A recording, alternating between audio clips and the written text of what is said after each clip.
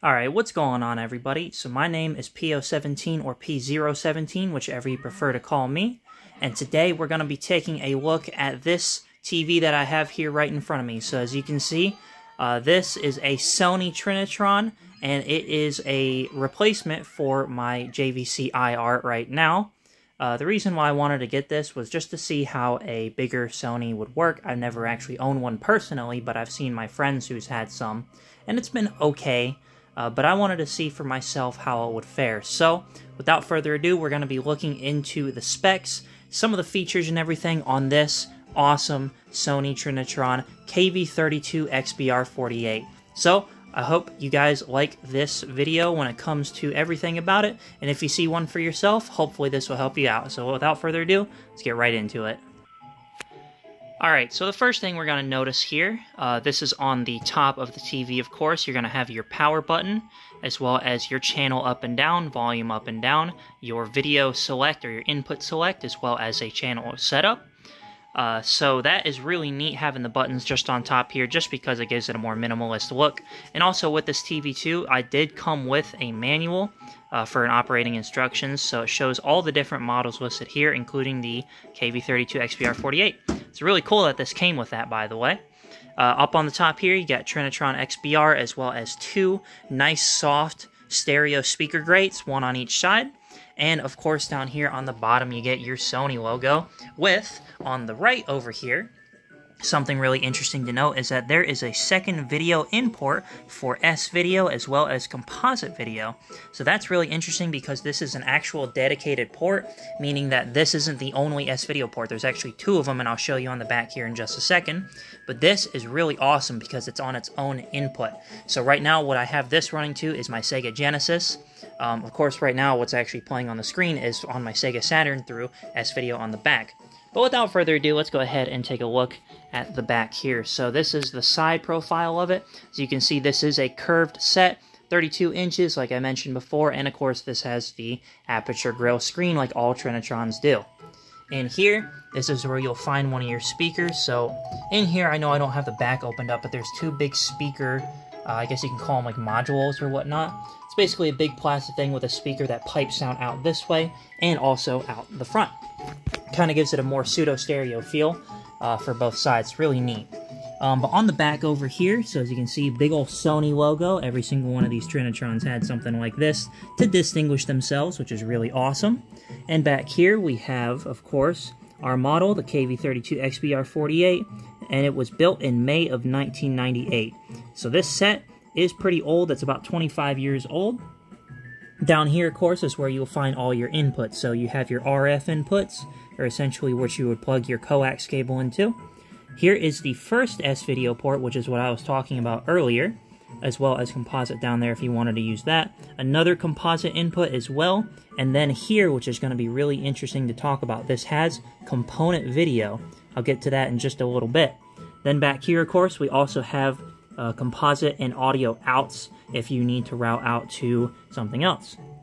But on the component video back here, so what's really neat about that is this set, built in 1998, was actually one of the first sets to have component video on a TV, which was really, really awesome. So this component video, it's routed to my GameCube, PS2, and Xbox, and it works extremely well for 480i gaming in terms of clarity and everything like that. Now, let's go ahead and get into the menu. So the first thing we're going to be looking at here, of course, is our remote. So this TV did come with a really awesome remote, and this is how it looks like. I don't really know if there's a model number on it, but if it has this little nub right here, that kind of shows. However, you can use other Sony remotes for the set if need be. So up here is where you'll find your power button as well as your inputs, and of course your menu button, which we'll take a look at right now. So for menu, what you get here is your modes. So if I click it, actually it's better if I don't click it, you can see you have movie mode, which you can cycle through a couple different ones. I like to keep it on movie mode just because it looks a little bit nicer. Then you have your picture, which is your contrast, hue, or what is known as tint, color intensity, as well as brightness, sharpness, trinitone, which I believe is actually color temperature, and then color correction, which is more, I believe it's actually red push. So for those in NTSC land, you may know about this, but those who aren't, red push is essentially a feature, quote-unquote, on these TVs here over in NTSC land that essentially boosts the value of reds on the set to make the image really warm. However, that's a bit of a detriment because it throws the color balance off on these sets, so I typically like to leave it off. But if you want a warmer picture, that's where you would change it at.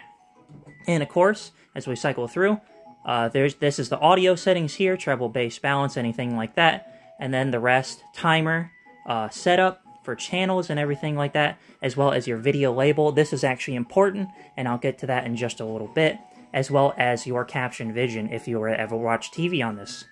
But back to here, so we'll go ahead and look in video label. So this is interesting because you can see there's 4 videos: game, beta, skip, which is because I don't use that input, and then video 4. But I do want to show for this. So if you actually cycle to web on your inputs, it will actually darken the screen. So if you find that an input is showing as web and the screen is too dark as opposed to the other ones, that would be why. So make sure to change it off of that to any other setting aside from skip, unless you're not using it.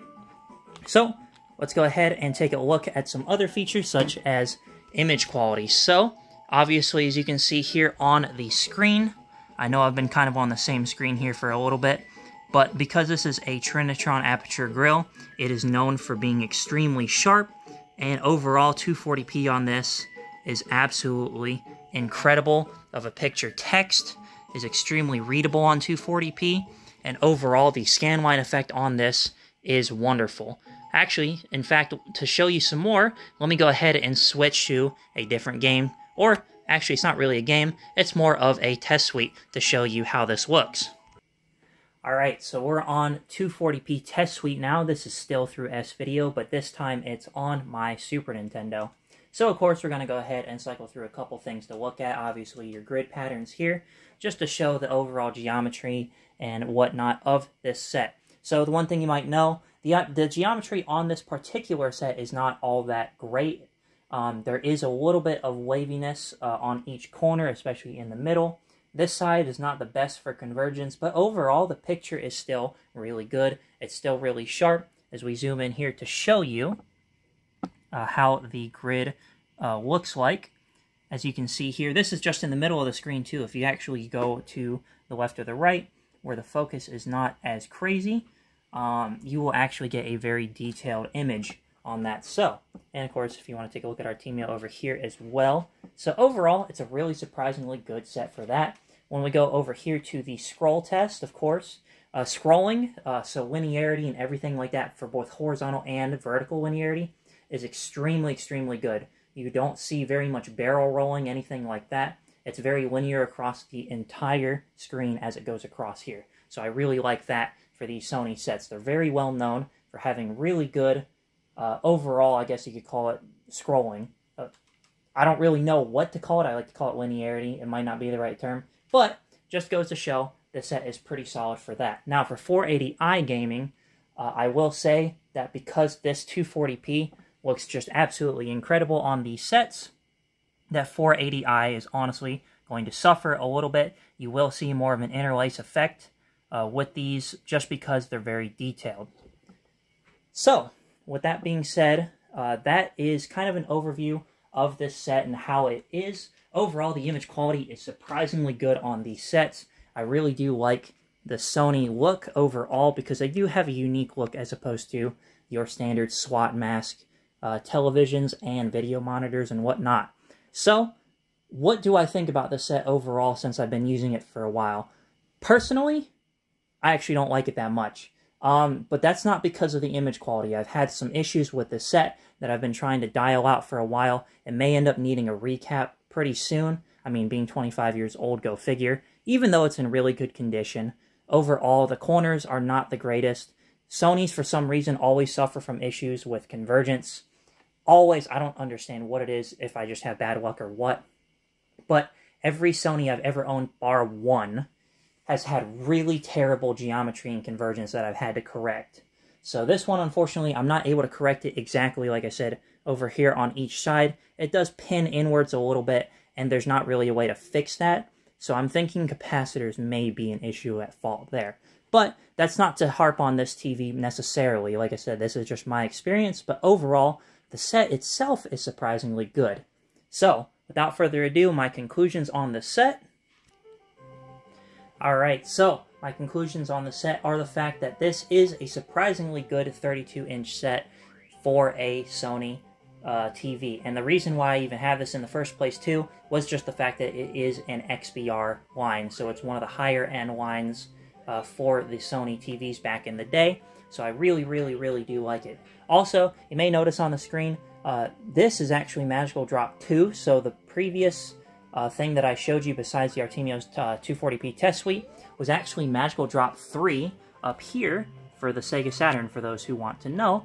But because I just wanted to show something a little different, I also have Magical Drop 2 for the Super Famicom, just to show off a little more of the image. But other than that, that's all I got for you today, guys. So thank you so much for watching this video. If you really liked it, give it the thumbs up and comment down below what you thought about this TV. If you have the same set, if you have some of the same issues that I do, or any of the same likes or dislikes that I have with these sets as well. Other than that, guys, thank you so much. Subscribe for more content coming soon, because I do want to make some more videos on not just this set, but the set next to it right here, which is going to be a really interesting video to make. So yeah, other than that, thanks guys. I'll see you guys later in the next video.